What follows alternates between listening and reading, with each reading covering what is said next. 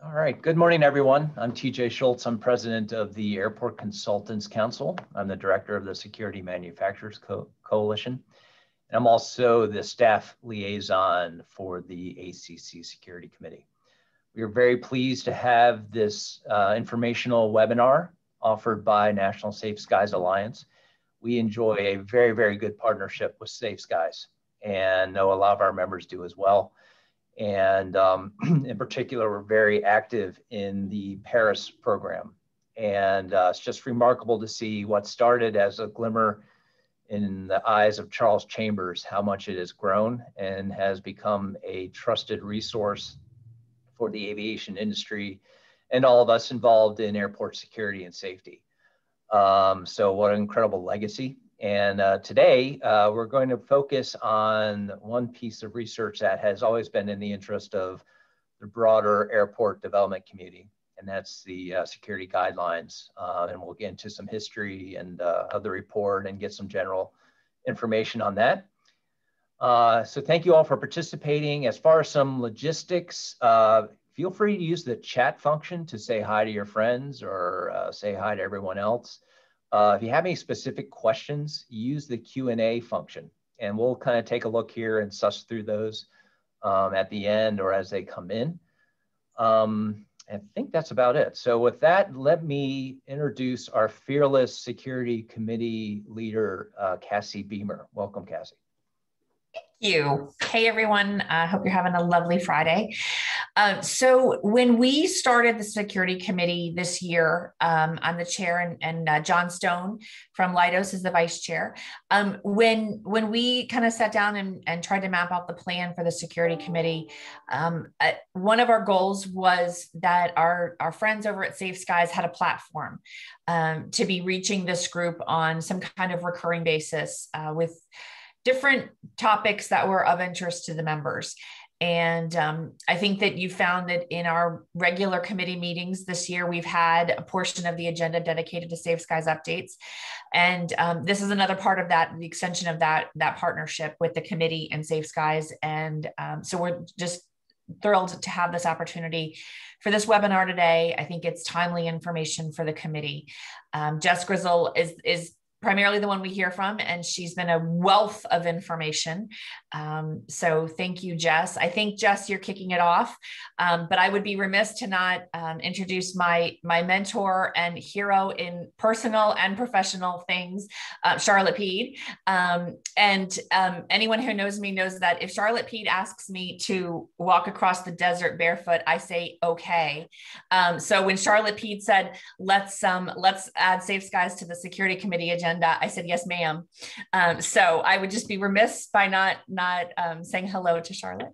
But I think we have an amazing panel today, and they're going to give you a lot of information. So with that, Jess, I think I'll kick it over to you.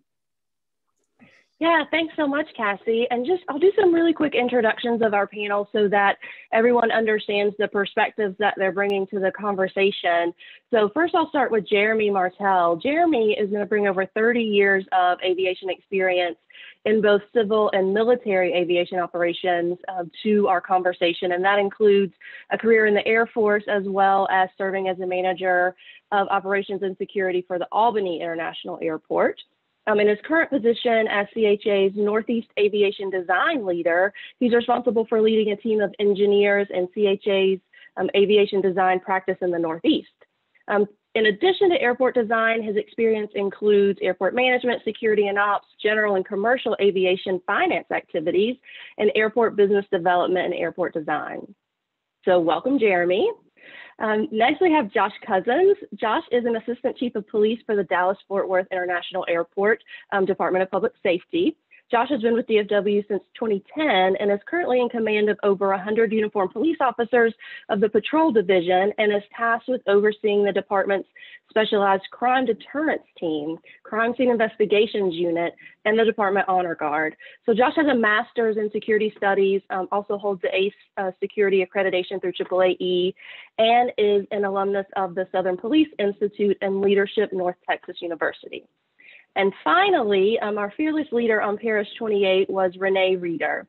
Renee is the aviation security leader for Burns Engineering and principal investigator for Parish 28. Renee has over 25 years of experience in planning, development, design, project management, installation, and commissioning of complex enterprise security systems for aviation clients. He is a certified protection professional and physical security professional with ASIS and a certified airport security coordinator with AAAE. So that is a lot of experience to bring to the table. And so we're really happy to have this panel and thank them for joining us. So before we get started talking about this version of Parish 28, just want to give you a little bit of background of how we got here. So as most of you know, this is the 6th iteration of the document.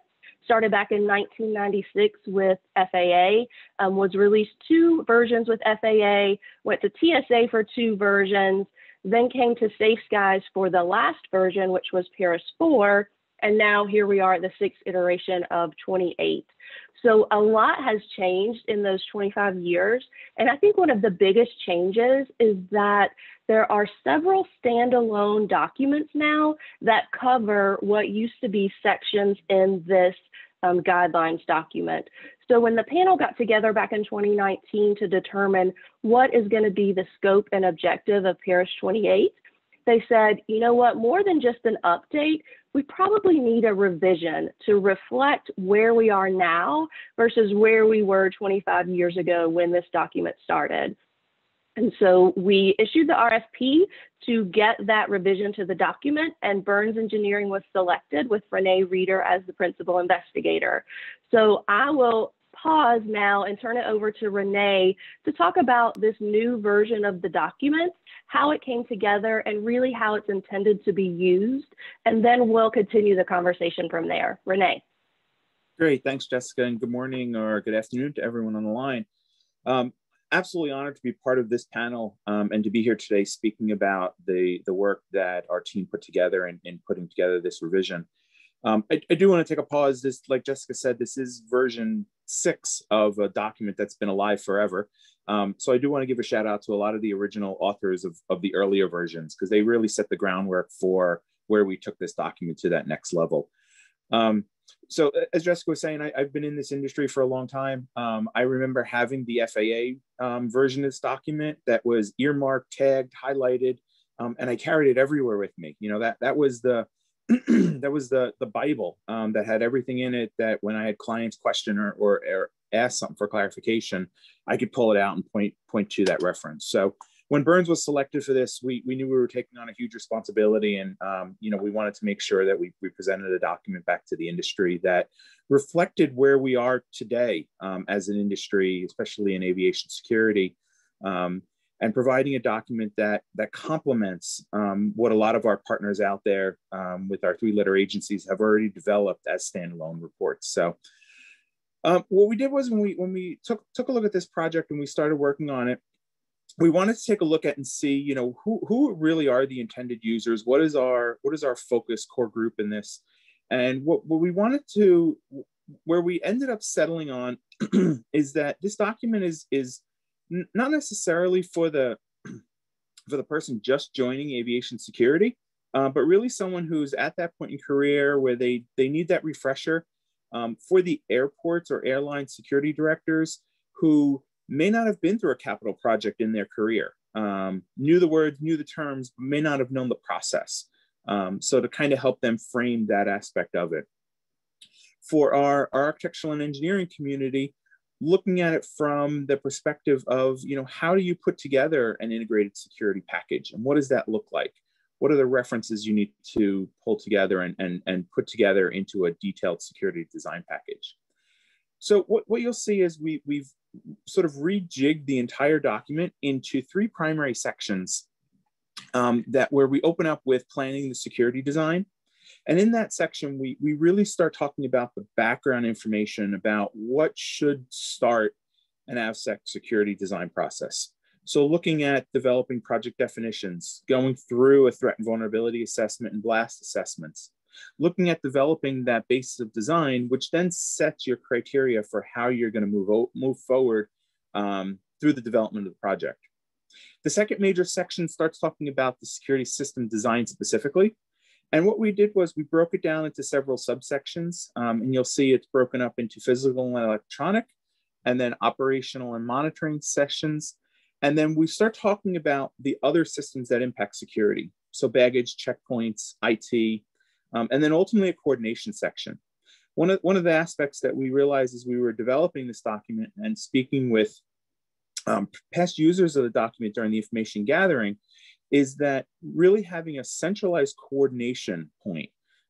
Because what we found is that a lot of change orders were resulting on projects and clients by missing sort of a simple checklist of what they should be looking at when they're picking up the design. So we included that in the back end of the section. And then probably I think one of the bigger significant edits to this document is the third section is construction and handover. So in that, it's really looking at, what does security need to look like during construction? How do you go through a testing process? What does the operational readiness look like? And what does the final handover look like at the end of the project? So our goal was to provide that sort of 360 perspective from birth to death of what a project would look like and how things get pulled together for developing an overall security program. Couple things that you'll notice, again, in comparison to some of the older documents, we wanted to streamline sort of the primary sections of the report. So what we didn't want to do was have people who are potentially knowledgeable with, for example, definitions or background information to have to stream through that in the front end of the report. So we pulled a lot of that good core information out into the appendix section. So the information still exists, but we pulled it out more as separate relevant documents as opposed to being intertwined within the overall guidance and suggestions on how to develop the security design programs. The other thing that you'll see is that we looked at this document that, again, from where I started out with this version on the FAA one, where I earmarked and printed and had hard copies of everything, we assume that most users of this document would use it electronically. So not only do we have all of the websites embedded into the document itself, but we also, there is a larger version of the document hosted on a SharePoint site that you can download from Safe Skies that has the actual documents embedded into the guideline itself. So if you're out at a construction site with limited bandwidth or limited network connectivity, all of that is all embedded within the report. So you don't have to worry about it and can operate in a completely standalone fashion. Some graphical stuff that we played with, we looked at trying to make the document more readable so that if you're in the middle of the report, you always have the ability to tab back to the front sections. It's little things like that we tried to be aware of so that when users of this document, because we were taking such a relatively radical redevelopment of a report that's been around for a very long time, we wanted to make sure it was as user-friendly as possible. So that's why we included a lot of those automated tabs that you'll see on the side of the document that will point you back to the major sections. I think the biggest thing that we really tried to do with this document was eliminate a lot of redundancy.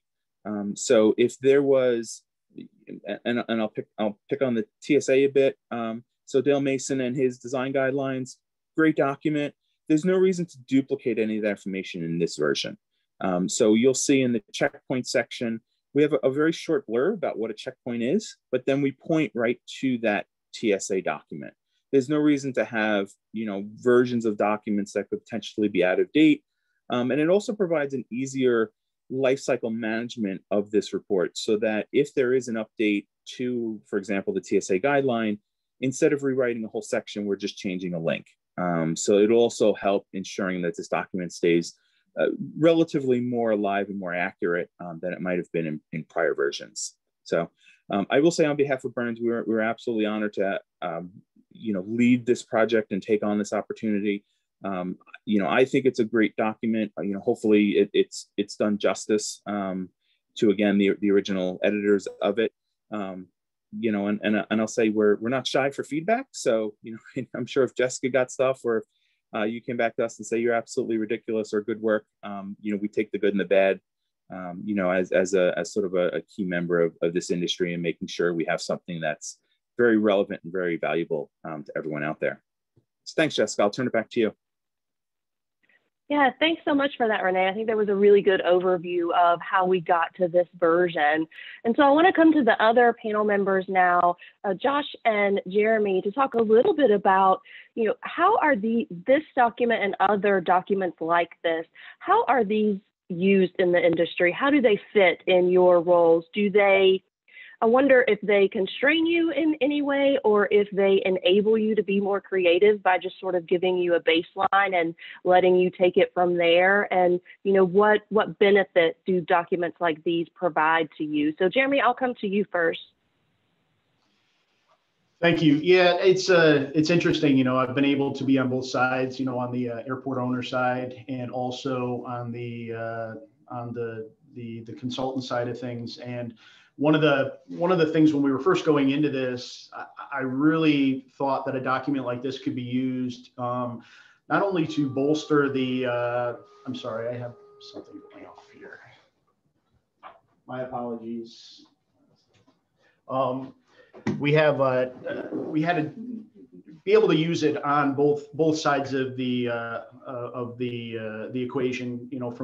From the operator side, sometimes when you're at that mid-level management and you're trying to bring requirements that are either required under 1542 or to leadership at the airport, and then trying to explain some of these things to a board that may have folks that aren't as understanding of the requirements. This document helps bolster that and provides a kind of a guidance. And I know when we first started looking at this, we wanted to make sure that it was a readable document that everybody could have an understanding on. So I think that's important from that perspective, is just being able to use it and being able to provide backup and guidance on from an airport operator side. Yeah, thanks for that, Jeremy. Josh, wondering what your thoughts are on that from an airport perspective and a public safety perspective. How do documents like this fit into your role, and how do you use them or find benefit in them? Yeah, it's a great question, Jess. First off, thank you, everyone. It's a pleasure to be here on the panel. I want to start off by commending Renee and the Burns team. They really brought this document into the 21st century.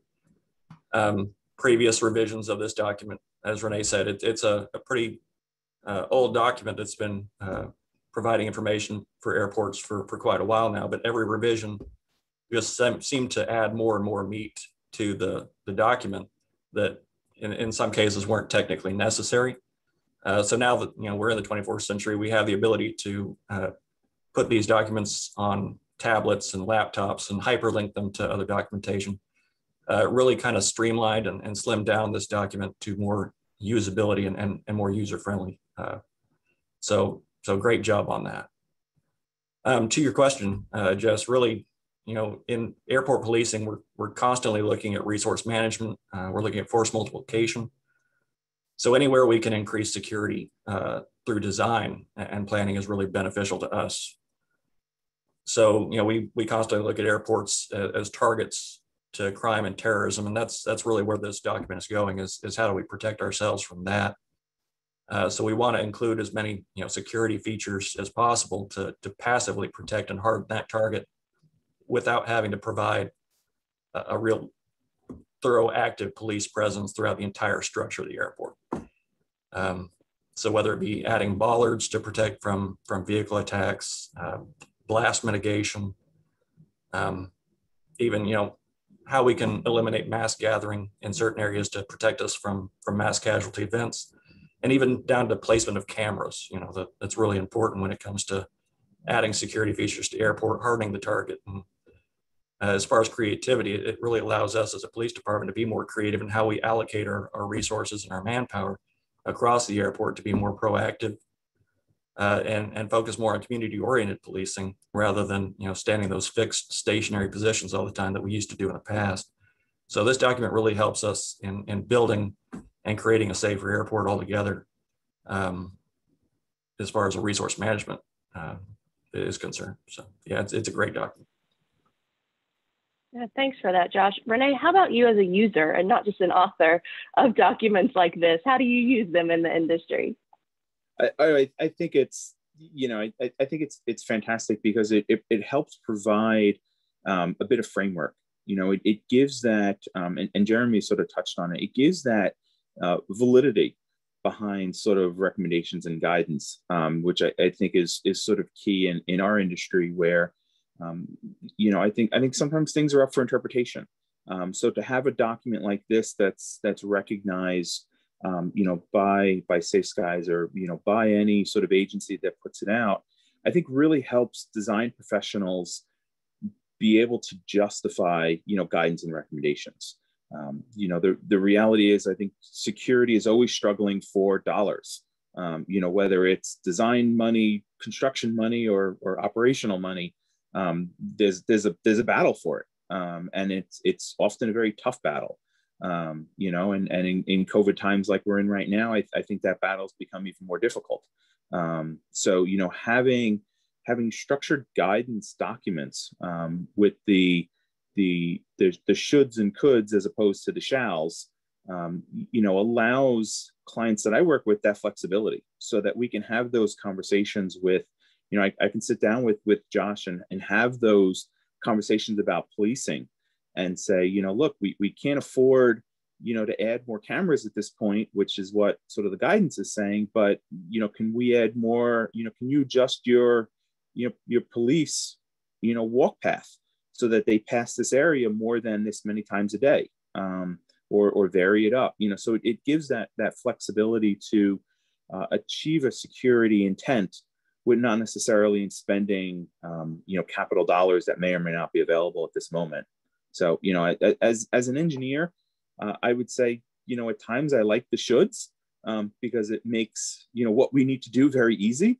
But documents like this that are the shalls and the recommended, I think enables us to provide and introduce that creativity and take those lessons learned as we start talking to, our domestic and international airports that have had similar experiences and say, we could try this. This is an interpretation of how we can meet this, whether it's a requirement, a guideline, or an airport security plan that defines a certain need behind it. So, I think it certainly makes it easier. And I think really the core is the credibility factor.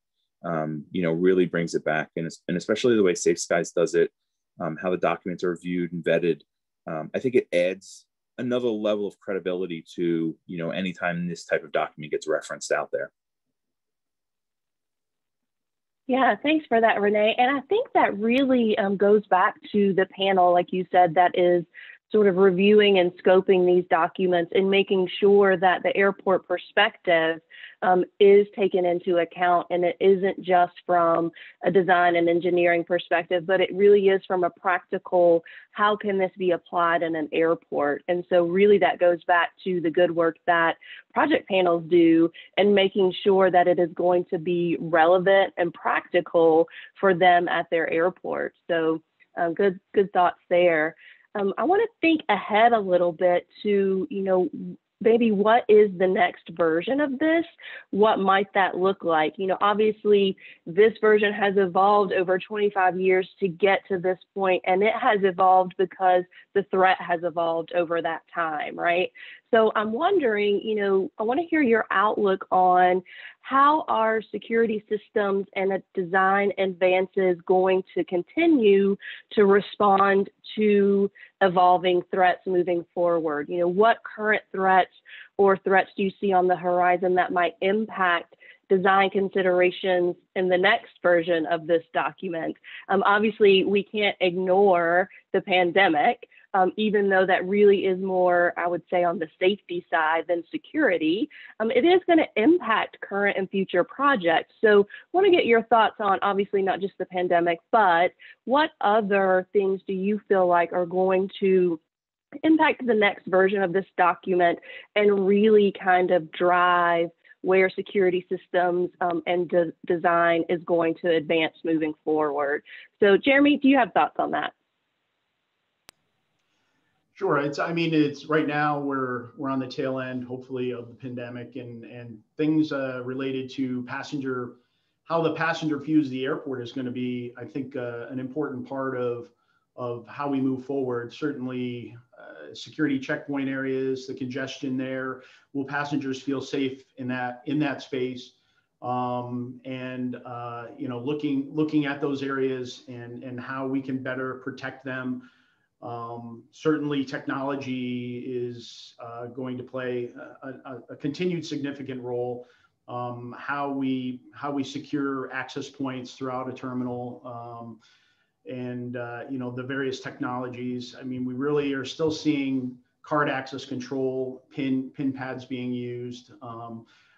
There are airports, you know, at Albany, we utilized the iris scan system, which was very forward thinking, you know, back when it was originally put in. You may see more of that technology out there, but I think the bigger immediate issue will be trying to get people, draw them back to the airport, and making sure that they feel safe where they're at, not only from a health and safety, you know, standpoint, from just a physical feeling, but also being able to secure the facility. And you know, when we go into design, that's going to be something that's going to be looked at, and we don't know that for certain. You know, if your airport has a certain number of enplanements or a certain allocation for space, is the space allocation going to be the same in the future? Are we going to have footprints that are the same? How will that impact the security side of things? You know, larger spaces, more openings. I know in the guidelines we looked at that. We looked at hardening of certain areas. How will that be viewed now? How will airport boards or commissions or the cities that manage them, are they willing to put forth the budgets to have these increased areas, and how will they be funded? So there's a lot of different things in the mix. It all generally revolves around finances, unfortunately. But I think those are some of the things that we're going to have to look at. Josh, any thoughts on that? Yeah, I think proliferation of the pandemic and global illnesses, that's kind of the low-hanging fruit, obviously, especially since we're just now coming out of it. So I think that will be considered. But as far as what's the next big threat, it's really the sky's the limit, right? We really need to focus on using our imagination to figure out what the next big threat's going to be. Right now, there's a lot of focus and effort being put on counter UAV programs. I think that's something that can be incorporated in design and construction, especially around the airfield. One concern that I have is everything that we build now, it seems, has connectivity to something. Into that whole the concept of the Internet of Things is becoming a real big deal, and so anything like messaging boards, bathrooms, up to utilities, fence lines, anything with a sensor or a screen is connected to a server somewhere. So obviously there's a potential of vulnerability to cyber attack. So I think that's one big thing that we need to look at. So adding, resiliencies and redundancies into systems within the planning and design phase, starting that early on in the discussion should be a big focus. Our current guideline does have some sections about that, about IT security and things like that. But I think in the future revisions, we'll have a lot more to say about it. So yeah, it's just kind of up to us and using our imaginations on figuring out what the next big threat's going to be. But it's something to talk about. Yeah, thanks for that, Josh. Renee, what are you thinking about how this is going to evolve moving forward? Oh yeah, so I think as an engineer who likes playing with stuff, it's gonna pain me to say this, but I actually think the technical sections are going to get smaller. We're going to be less prescriptive about what a camera is and how a camera works, and it's really going to be about bolstering that front end section about the planning. So I see, and I'm starting to see it now, especially with a lot of capital projects. Security is being looked at right from day one now. So looking at that integrated design approach, looking at how vehicles are approaching, the airports, we're looking at at projects where they're trying to eliminate vehicles in the front of the building. So really kind of taking into account, how can we become more creative in the security design and move some of those low-hanging known threats away from the building, so that we can start mitigating it and not have to spend excessive funding and budgets on hardening facilities or other means and methods that sort of take away the beauty of some of these newer, more modern terminals. And also at the same time, our aging infrastructure, being able to make potential minor changes like that, helps in looking at getting some more lifetime out of a terminal in order to increase that security posture and perspective for that building. I really see that integrated design concept being stretched and pushed a lot more in the future as new buildings are being designed and developed. And I think as an industry, we need to kind of start thinking about that. How do we get in with those with the architects and the design firms and really start thinking about there was the big push for circular runways. What is the circular runway for the aviation security business? What is that next creative thing that we need to start thinking about and be forefront about? And I really think that's going to be the new sort of front end section. I'm also going to just echo Josh's comments about the UAS. I think the UAS threat is one that is just going to get worse, not better. And some of it is it's an easy threat. So we've got that, and I think the other thing that we need to look at, and I know Safe Skies has an RFP out there on the street right now for that, is really looking at the UAM threat. That is going to really change our airspace. When these companies, the Uber Air and Uber Taxi, get off the ground, figuratively and literally, what is that going to look like? Now it's bigger drones carrying people. So where are they coming in? How are they entering our airports? How are they entering our airspace? I think that's going to be the other, security aspect that really needs to be looked at, and what those policies and procedures need to be. Obviously the FAA is struggling with that right now. I think us as an industry are struggling with it. And I don't think there's a good answer out there.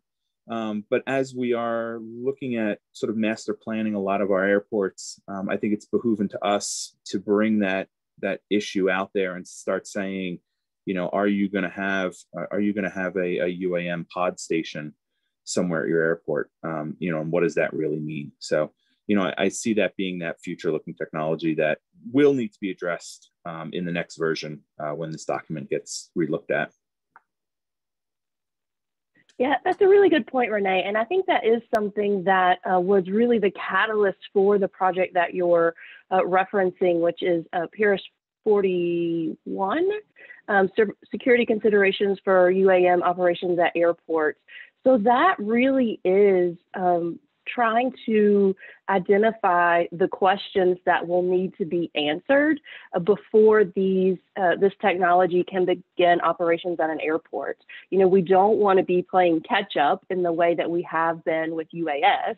So if we can identify those questions on the front end and identify those security concerns so that the technology providers and developers and those who are, really sort of deciding the operating structure for that technology, if they're aware of those concerns and roadblocks on the front end, they can start planning into their operating model how they're going to address those. So that really is the catalyst for that project, and hopefully will help us not have to play catch up like we have been with UAS. So yeah, that's a really great point. And also wanted to get your thoughts on, obviously there is money that some airports have had access to for a pandemic recovery, and more may be coming. I'm wondering, what should airports be doing now to prepare for and anticipate potential funding that they could be putting into to projects in the future. Obviously, from a consultant perspective, I think it's important, to know, what role you may be playing, but then also from the airport perspective, what can they be doing now to kind of think through and plan for that? Renee, any thoughts on that from you first? Yeah, absolutely. I will say for the airport partners that are on the line, if you don't have a security master plan, now is a really good time to put together a security master plan. We're working with a number of airports right now where we've asked that question, and it's well, yeah, we have one. It's a bit dated. If you're in that boat and you feel like you're in that boat, now's a good time to take it off the shelf and dust it off and rehab that study done. Because the reality is, not only is funding going to be available, hopefully soon. I think we're all kind of keeping our fingers crossed. I think my concern right now, and a lot of the financial analysts have, there was stories this morning coming out about it, looking at a period of potential inflation and the value of stuff costing more. It gives us this opportunity in the next, 6, 8, 10 months to really set that framework to set a good plan. I think nothing is worse than going out and spending money to spend money and then kind of finish the project and go, oh, I wish we did. And that master plan concept really provides that, that 1, 5, 10-year outlook plan, and then how it overlays with, whether there's an overall airport master plan, an IT master plan, making sure that those documents are well intertwined and interweaved with each other, to ensure that when that funding does become available, it's done smartly, effectively, and efficiently, and not just a reaction to, we need more cameras. Really kind of thinking about the intent of what's behind that and what the overall, I think system impacts are. I as an industry, I think we're in a good point we're in a planning stage right now. And it's really a good opportunity, sort of as we're coming out the other side of COVID and, catching our breath from that tidal wave, to really kind of take that pause and look at what the roadmap looks like. And if not, start planning on establishing that roadmap so that you have that clear funding path and funding plan. The other thing too is that if you are going to be going after funding sources, having that roadmap on the front end makes it a lot easier than trying to find the fund and then trying to develop the plan. So if you've got that plan set in place, it's, and I'm way oversimplifying this, but you can just really attach the plan to that funding request. And it makes it a lot easier, and just, having that set up, I think now is really a really great opportunity for us, both on the consulting side, but I think also on the airport side. Jeremy, anything to add there? Yeah, I'd like to piggyback on the master planning process, not only from a security standpoint, but also from just an overall facilities and needs. I mean, I've had clients come to me and CHA and say, we've gotten Senator so-and-so, or, the governor's office is calling us on this project. What do you have? Are you ready? Can you put together just a high level brief, and it's almost like some of our clients are being a little bit reactionary, which understandable. They're running an airport. There's a lot of activity. There's a lot of things going on. Sometimes these things take a back seat, but being prepared and looking down and looking into the future and just identifying what could be done at your airport, and just something as simple as upgrading your card access control system, or CCTV, or evaluating the layout of a terminal, or just think big. I mean, because you never know when those funding opportunities will present themselves. And certainly in New York State, we've got right now there's $100 million that the governor's office is sitting on, and that will come out at some point, and they're going to put together a competition. So I don't know how airports are positioned for things like this, but it's important. It's be ready and think big, because if you can put together small little pieces to make a large project, or tear it down and say, okay, we'll fund an access control system here. We'll do a security gate here, a project.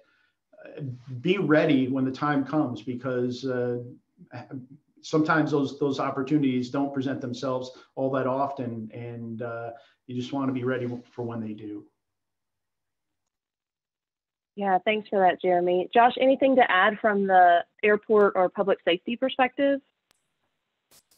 Yeah, Jess, just going off of what Jeremy and Renee said, security master plan's a must. It's really a needed asset for future planning and preparation. But from a policing standpoint, we're always focusing on new funding availability, whether it be grant funding, government programs, or new budget initiatives. If you're an airport operator, you know that policing or your police service is probably one of the biggest expenses that doesn't bring in much, if any, revenue.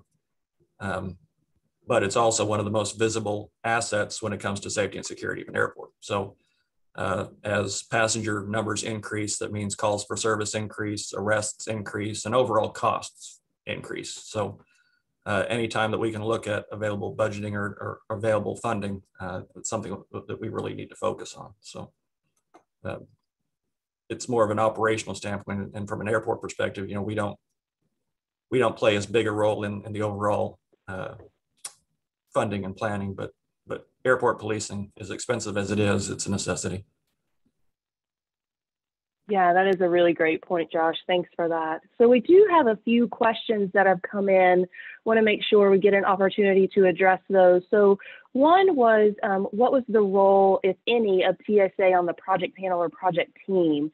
So I can tell you from the project panel perspective, we did have both TSA and FAA represented on the project panel. So they were involved in scoping the project, reviewing deliverables along the way, and including that final deliverable, providing input to make sure that, obviously from a regulatory perspective, everything was correct, but then also just from an overall outlook perspective from TSA and FAA, that the document was really reflecting their thinking as well. So they were involved on the project panel that way. Renee, was there any involvement on the research or team side of that? No, we tried to tread lightly on that, because we did know that the TSA folks were on the panel side. So we did not want to reach out directly to them. Conversations we did have were just mostly confirming their existing standards, and that we had the right versions. And if there were any sort of behind the scenes that they could give us, if there was a new version coming out around the time we were delivering, that we could kind of sneak that in ahead of time. And it didn't seem like timing of that was applicable. So that was our, that's how we approached it. Yeah, thanks for that, Renee.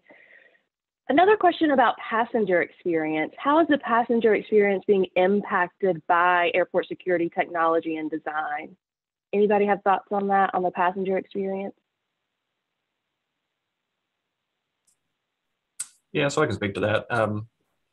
With anything, change is seen as in some ways good and in some ways bad. But in the design phase and adding security assets to the airport, we tried to minimize the impact to passenger and customer experience as best we can, to the extent that I think a lot of passengers are aware that they're entering a secure facility. They should be ready to see security features, and in some cases that makes them feel more safe. But in a lot of ways, we try to incorporate ways of masking those technologies and added features so that it really doesn't play much into the experience at all. And Jess, I would just add to that as part of the security committee, I think it was early in the pandemic, early in quarantine, we asked TSA to come talk to us about what they were seeing, the impacts COVID was having on the passenger experience and changes to screening approaches. And it was Keith Gall and Melissa Connolly, if you'll recall. They took an IOU to come back to us as this is evolving for all of us, right? There's no rule book for this. So TSA took a marker to come back to us. And so, you know, I can take that back to them and as maybe one of our summer meetings to say, let's revisit that conversation with them. What are they thinking are the, you know, Renee said, you know, what shakes out of this? What do we take away from this long term? So I think that's a timely conversation to ask them to come back and have with us. And Jessica, I would add, you know, I think there's also a lot of, I mean, there's obviously the checkpoint and the, you know, the queuing, what that looks like. And, you know, again, I think the obvious low hanging fruit. But a lot of clients that I'm working with right now are really looking about, you know, that integrated technology approach. So, you know, how can we use cameras to apply analytics to start making smart decisions about how passengers are moving in the airports and improving the efficiency and effectiveness of how passengers move about. So, you know, whether that's, you know, alerting to a long queue line or realizing that there's too many passengers in a hold room and adjust dynamically the heating, the environmental conditions in that space. You know, I think there's some behind the scenes stuff that passengers are not sort of realizing, but it's efficiencies where security can be part of that overall airport ecosystem and provide that better passenger experience. You know, I think security is an interesting thing, and it was touched on sort of at the beginning of this meeting. You know, regaining passenger trust in the security and safety of airports. You know, we as professionals do a lot of things when we're designing the systems, but unfortunately, we can't have a big billboard that said, you know, this building is protected to this blast level. You know, do you feel safer? You know, that would be great if we could market that stuff. You know, and I know Josh is like, God, please don't do that. You know, but you know, we have to sort of think about those creative aspects of security and those little give backs, so that we do start regaining that customer experience in the overall process. Yeah, thanks for that. I have a question about, we got a question about insider threat. And so I want to shift just a little bit. I'm going to share my screen for a PowerPoint slide. Hopefully you all can see that. The question was, what changes should be considered for protection against the insider threat? And what should airports and airlines know about staff? And so I wanted to point out on this slide, obviously here at sguys.org and then select Paris, you can view either our reports or our RFPs there. And so this report, 26, Insider Threat Mitigation at Airport, does get into a lot of discussion on information sharing and, you know, what aspects of the personal lives of both airline and airport staff, what's realistic to know about your staff, what are the ways that you can really change the structure of your airport as well to address insider threats. So there is a lot of information there. And then also I wanted to point out Paris 43, this RFP here that was just posted earlier this week, aviation security stakeholder information sharing. That is really focused on what is the specific information that stakeholders can be sharing that has an impact on mitigating insider threats. So I feel like there's a lot of discussion and guidance available sort of theoretically about sharing information and creating insider threat working groups and that sort of thing. But this project, Paris 43, is really intended to drill down to what specific types of information should we be sharing, how can we share that, and what is the benefit to the industry overall for sharing that. So just wanted to make sure that you knew those were available. And then the other recent reports are listed there as well as our other open RFPs. But because those two speak directly to insider threat, wanted to go ahead and show this slide and mention those. And panel, any other thoughts on insider threat? I know, Josh, that's something that is dear to your heart as well. You have a lot of education and experience in that, and then also just from the public safety perspective, is there anything you'd like to add there? From a design and planning perspective, there's a lot of automated systems that are coming out, facial recognition and things like that we can incorporate, of course. But in reality, insider threat, it it just really gets down to the basics of getting to know your people. And I know at a CADX airport where there's 60,000 employees, that could be, difficult to do, but really getting out there, talking to people, letting them know, the see something, say something programs, letting them know that there's an officer presence, letting, airport stakeholder management know that you need to understand who your people are and what they're doing from a day-to-day basis really plays into the insider threat mitigation. But yeah, design and construction, insider threat does play a little bit into that, but it's more from an automated and technology systems perspective.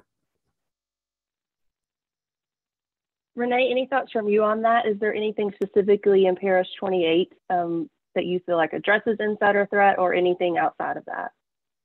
No, not specifically. We were, again, sort of knowing that there was a dedicated one coming out. We didn't want to touch too much on that. I mean, I will say, insider threat, and I'll tie it back to another Paris report that I worked on in a previous life.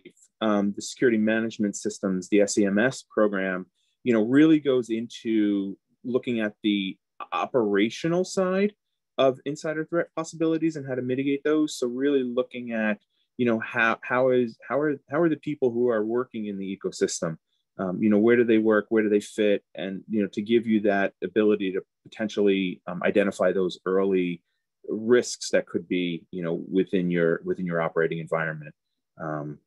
So yeah, that would be sort of I would say the split between the two, but I think the new document is going to be much more honed in on that specifically. Yeah, we have another question, and I think it ties into this a little bit, is, with the rise of technology and automation and biometrics, you don't see that at the forefront, as far as a passenger experience, or really sometimes even from the insider perspective, you might not see what security is taking place. And to your point, we're not going to put a sign out that says this building is protected to this blast level.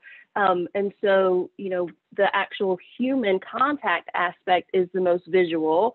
And so, Josh, to your point too about having, a police presence and things like that in the terminal to provide more trust for passengers.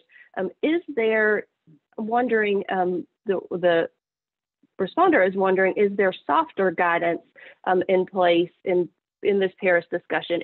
Does it have a place in the Paris discussion about that sort of more visual aspects of security in the terminal? Josh, do you have any thoughts on that, on the more visual aspects of security, or Jeremy as well, about is there a place for that in this sort of either this document in the future or other Paris documents?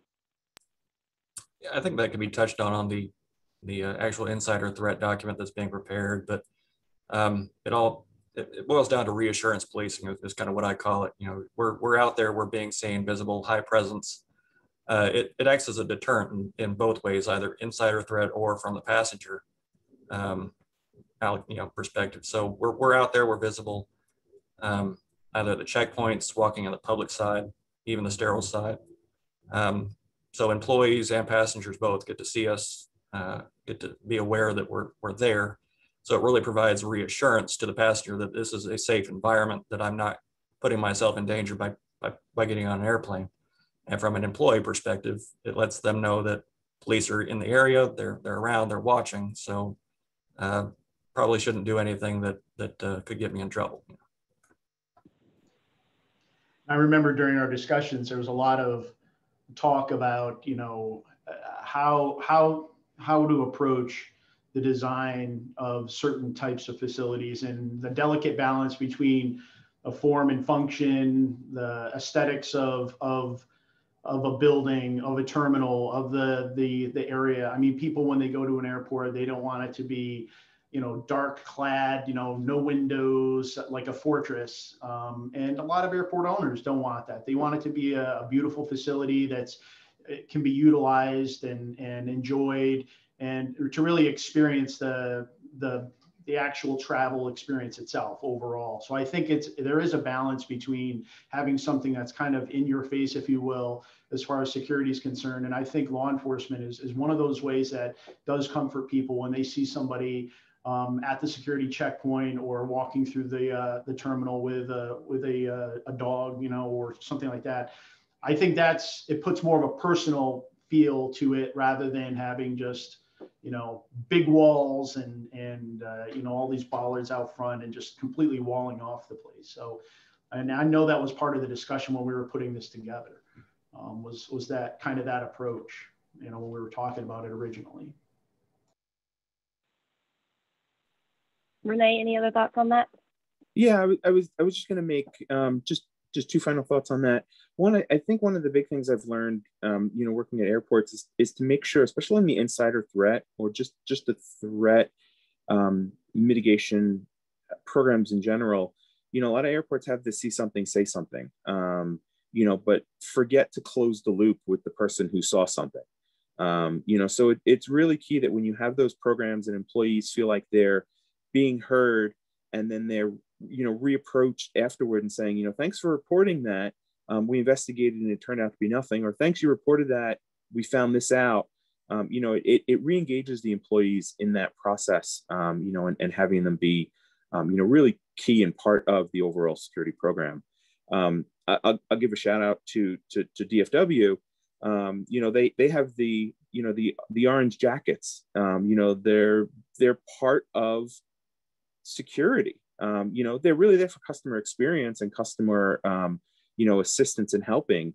But, you know, when we've been down there and we've worked with DFW, and, you know, they know what's going on at the airport.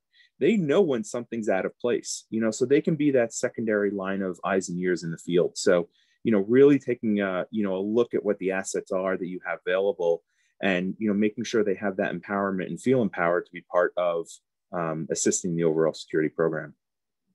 Yeah, thanks, Renee. The concentric circles of security, you know, the customer experience personnel are part of those concentric circles. So where one system may have some breaks in security, other systems are in place to cut, you know, bring up the slack and really hone in on issues that we may be seeing. So, thanks for that.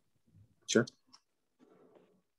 Yeah, so we're rapidly approaching 12:30, but one final question, and want to bring maybe Cassie or TJ back in on this as well. If there's the question of, can you be more specific about possible funding? So I know we've mentioned, a few of you have mentioned funding that may be available soon. Any specifics that you can give on any of that? TJ, can I defer to you on that one? Cassie, can I defer to you? No. Ping-pong it back and forth. No. So obviously, big ticket item here is Washington and the Congress and the administration and the annual appropriations process. And, you know, we had to be mindful at this time of, certainly we're interested in TSA deploying next generation, you know, equipment that will reduce the amount of touches and things like that, better detection capabilities.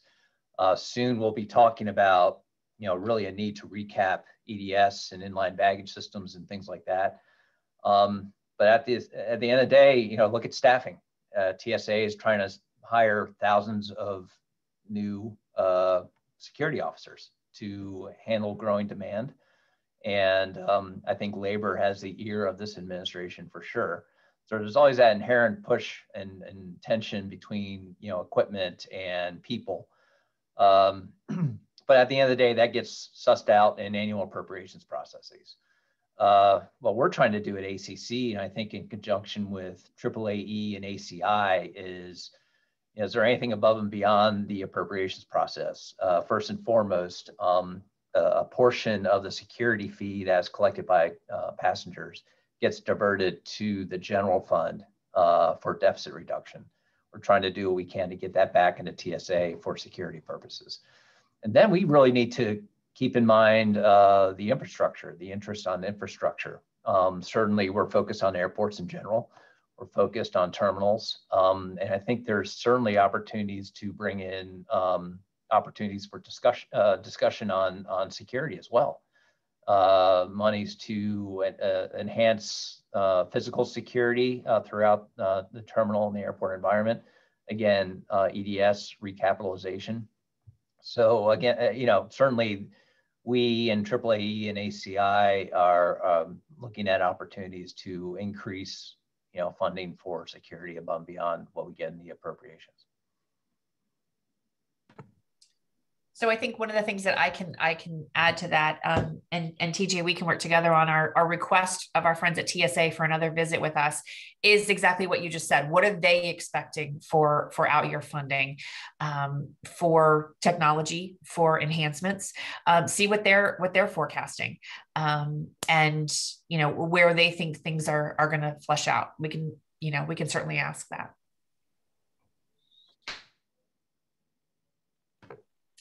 Okay, we are right at 12. Absolutely. I was just going to mention also, Cassie, that we will have a link to this recording available on the Safe Skies website. And so as soon as that's available, we will let everyone know that that's there. Perfect. The Safe Skies website is a wealth of information if folks are not aware. So I would encourage anyone to go spend some time on there. So thank you, Jess.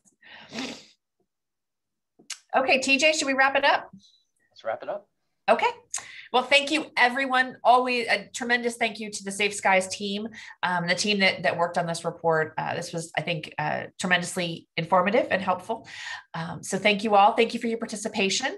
And always thank you to ACC for providing this forum. So everyone have a wonderful day. And don't forget, Mother's Day is Sunday. So call your mama. Bye, everyone. Thank you. Thank you. Bye.